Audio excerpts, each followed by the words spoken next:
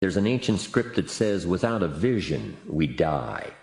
And if I can get people caught up in thinking about where they would like to go, who they would like to meet, the kind of income they would like to have, the kind of money they would like to share, the kind of skills they would like to develop, the influence they would like to have, the reputation they would like to build. Would you like to be an entrepreneur? Would you like to have a masterful management career? Would you like to be a better parent? What kind of influence would you like to have on the people around you? Would you like to influence the industry you're in? There's a whole wide range of things that we need not lack for appetite of things to accomplish. And that's called the promise of the future. And without that promise, life becomes a little less worth living. If the promise is clear, we will pay the disciplines, we'll pay the price, we'll read the books, we'll take the classes, we'll learn the skills. So that's one of the first things, is to articulate the promise.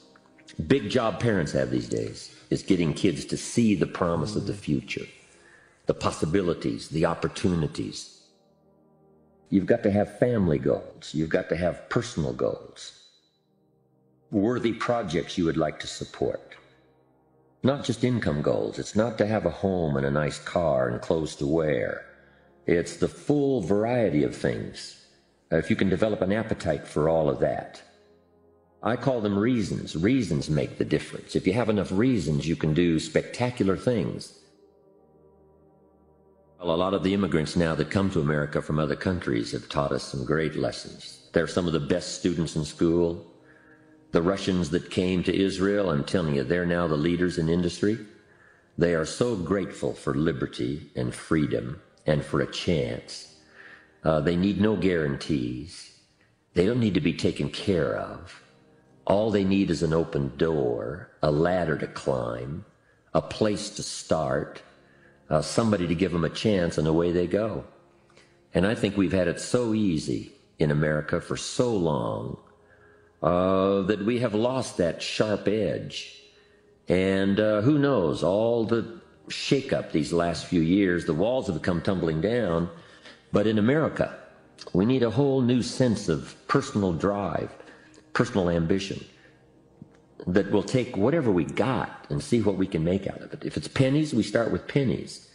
If it's painful, you start painful. You know, if you're ill, you start ill. If you don't have much of a chance, you just start with not much of a chance, but see what you can make of it. And I think some of the people in other countries now where freedom is finally intact, the walls have come down, that are starting that journey, could teach us a lot about taking what we've got, making something valuable out of it, rather than expecting someone to give us something. And the stories are always fascinating to us all, about where people started, but where they finally ended up, what they finally accomplished, with dangers along the way, of course. But that's what philosophy is all about. Human philosophy is to give us guidance to avoid the dangers and take advantage of the opportunities.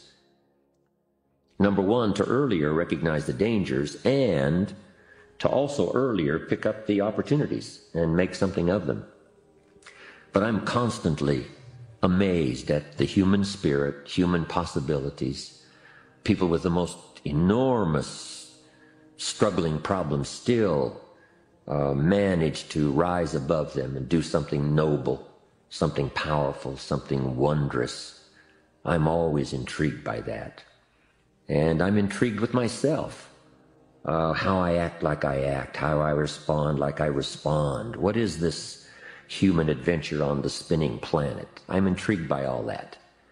But America, nationally, industries, commerce, business, companies, corporations, institutions, education, politics, all the rest, involving human beings, is an intriguing adventure.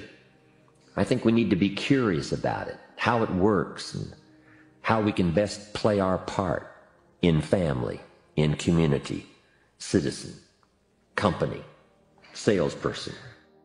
Curiosity. Develop an appetite for that. And just start by saying, I'm going to systematically make some inquiry. I'm going to be a better reader. I'm going to listen better. I'm going to search. and start that whole process. And the more you do it, I'm telling you, you'll find something fascinating. That'll lead to something else fascinating. And the first thing you know, you've got this on an upward trend.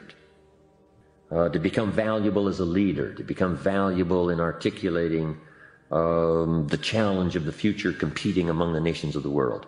We've got our work cut out for us. But it starts at home, being valuable as a teacher. The key is not to just be a teacher, but be a student teacher. Don't just be a salesperson, be a student salesperson. Don't just be a father, be a student father. Don't just be the leader of a company, but be a student leader. And whether it's company, corporation, government, school, community, home, family, office, basketball team, baseball team, wherever people gather for whatever reason, if each one brings a better value to that enterprise, to that game, to that family, to that business, to that office, we've got a good chance of competing well among the nations of the world, and who knows what all we can accomplish in the 21st century.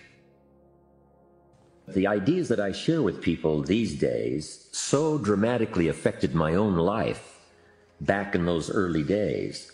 I never get tired of sharing the story and the principles, the things that changed my income, my bank account, my outlook on life, got me setting goals, building a library, working on disciplines that I never thought I could master, that I did, in sharing all those ideas with people, then getting the letters and the phone calls. When I travel around the world, people still come up and say, 5 years ago, I attended your seminar and here's what's happened. A lady showed me the other day in Australia notes she had taken 14 years ago. She said, I still use these notes in working in my business. Here's what happened to my relationship with my family. Those letters, those phone calls, those personal testimonials for me, that's what I live for. I don't need the money. I take the money, but I don't need the money. But I do need that joy that comes from people saying what you said was valuable for me, and thank you very much for sharing. That's heavyweight stuff. You can't buy it with money. Small pieces at a time. Best is to substitute a poor habit with a good habit. If you've got some bad habits as far as your health is concerned, if you start some good ones. My mama taught an apple a day. And my father will be 92, has never been ill. I've never been ill. My children, my grandchildren, mama taught us so well those simple, basic, good habits of good health that we've followed all these years. And the payoff is extraordinary. So maybe you've got something like smoking maybe that you shouldn't do. But rather than just trying to quit that, what if you started something positive and you got so inspired about doing that, that inspired you then to start changing something that was negative? Success is looking at your own desires, looking at your own possibilities, and then stretching yourself and seeing if you can become all that you can become, earn all that you can earn, share all that you can share, make steady progress in that direction. To me, that's success. If there's books provided that you don't read, classes provided that you don't take, music provided that you don't listen to, ideas provided that you ignore, places to go of learning that you could find contact with ideas that could change your life and never take advantage of it, that's the big tragedy, to have so much brought to your fingertips and not to be excited about it. But that's what these seminars are for. That's what books are for. That's what messages like this are for, is to remind people of what all is available. Let us not be cynical, but let us be thankful and reach out and appropriate what's available and let it affect our lives now and in the future. And my study in the possibilities just overwhelmed me as to where people can begin and then finally where they can go, what they can start with and what they can finally become. And to, first of all, I think recognize that is an incredible, exciting adventure. And then if you start working with it, what could I really do if I learned the lessons, adopted the disciplines, read the books, fed on the ideas like bread for my mind? What could I really accomplish? I've got a good phrase. Everything by longevity tends to get off course. Everything needs refinement. There isn't anything that doesn't need to be looked at fairly often. I've seen more than one person say, hey, I've got plenty of money in the bank, I'm doing well, but some systems are not working. And failure to take a look at some systems that aren't working, you can get faked out by money in the bank. You've got to look at all areas. An ancient script says, the little foxes spoil the vines. And you look at this vineyard and it looks great, but it's got little foxes.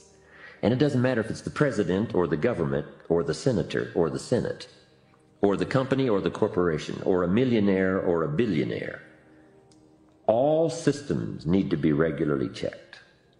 So don't let too much time go by before you take a look and make sure all systems are working. And if you do it with your health, if you do it wherever you are, if the corporation does it, if the government does it, we'll all be better off for the future. Starting with something simple. Mama said an apple a day keeps the doctor away. Good question for my audience today. What if that's true? Someone says, well, if that's true, that would be easy to do. But here's the challenge. What's easy to do is easy not to do. What if you should be walking around the block every day for your good health and you don't? You're not on a good track. If you should and you could and you don't, it's called formula for disaster. But self-improvement is called starting with the most immediate thing that comes to your mind that you could do to improve your health, your life, your income, your future.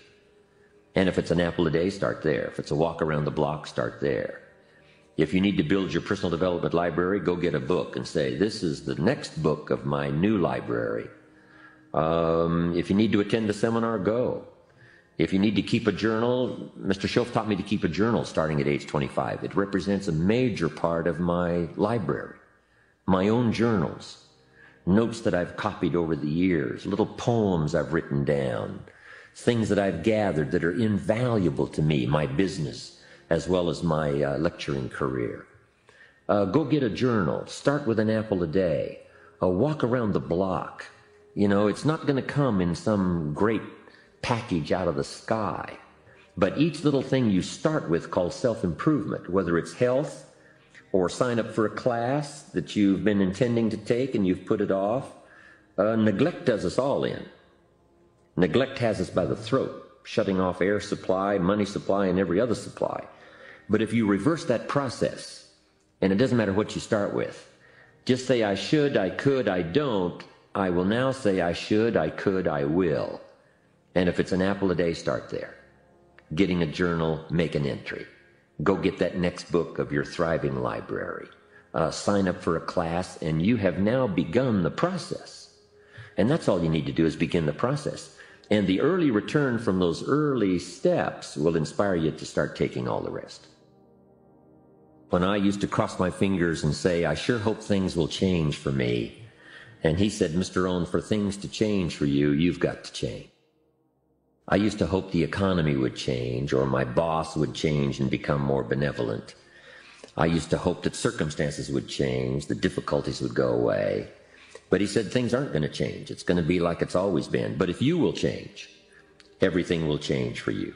If you'll get better, everything will get better for you. That sort of is the centerpiece of the philosophy I've been trying to teach all these years. And I think that's one of the best quotes. It's a promise he gave me. If you will change, everything will change for you. But if you won't change, the next 5 years will probably be just about like the last 5.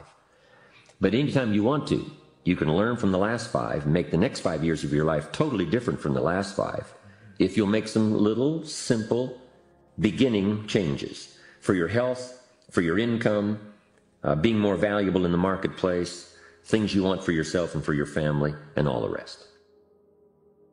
Look over your plans. Maybe you've got too small of plans. By the time we've finished here, you might have scrapped some old plans and made some new ones.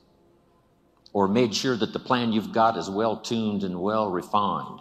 As we speak, almost hourly and daily, continually revising, continually shaping, continually refining. That's going on while we speak. We should all do the same thing. I'm fine-tuning my own plan.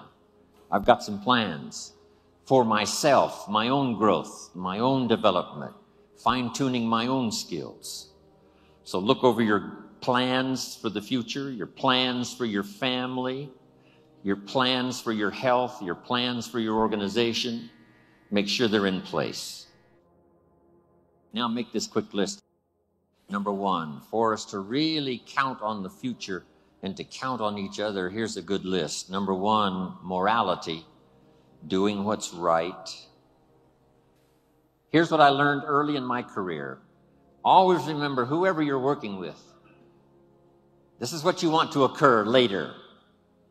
That they found out it was easier than you said, and that it was more than you promised. Here's the key. Better understated than overstated. Here's what's next in the vocabulary for leadership for our future. Make these notes now. Next is truth. To deal in truth, we're going to speak the truth. We want to build on truth, what is right. Here's what's next. Responsibility. Accepting responsibility. Next is courage. When you're discouraged with 3 in a row who say no, just remember, let your courage now show to talk to the next 3. Because out of the next 3, one may be the person that helps you. Public courage. Private courage. The courage when no one's around. When you make those resolves and decide for yourself, you're going to do something, make some changes, whatever. Courage of thought. Here's an excellent one, courage to change. I have to work on this one. Courage to be silent when it would be better to listen than to talk. Here's a big one, courage to forgive. Here's an important one, courage to compromise. You give a little, I'll give a little, somehow we'll work it out. Here's the next one, courage to risk. That's what life really is all about. Not an undue risk, but risk. If you want the harvest in fall, you must risk in the spring the seed to sow. You've got to risk some of your time. My grandkids ask me every time, and my family, why would you go spend the day with those people in Hawaii rather than spending the day with us? I've got to give them some excellent reasons. And then when I see them shortly, they will ask me, was it worth it to go spend the day with them and not with us? So how I ration out my time and how you ration out your time is so important. Have the courage to make those wise decisions. Here's the next part of the list. Keep your word. What you promise, make sure you fulfill. Next, admit your mistakes. Sometimes you've got to admit them publicly. Sometimes you've got to admit them to each other. Here's the big one, to admit them to yourself. And then here's sometimes, this could be some of the greatest new beginnings is when you say, I'm sorry.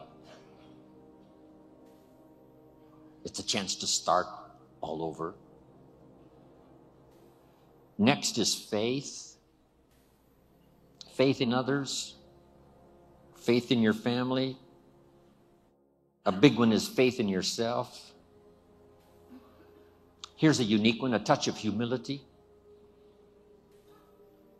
The rich must be taught not to be arrogant. The poor must be taught not to be cynical. Next, this one helped save my life. Work with the people who deserve it, not the people who need it.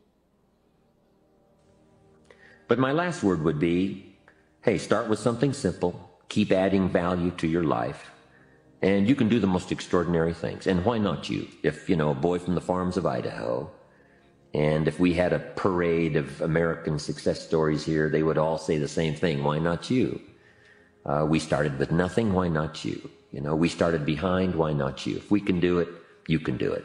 That's my message.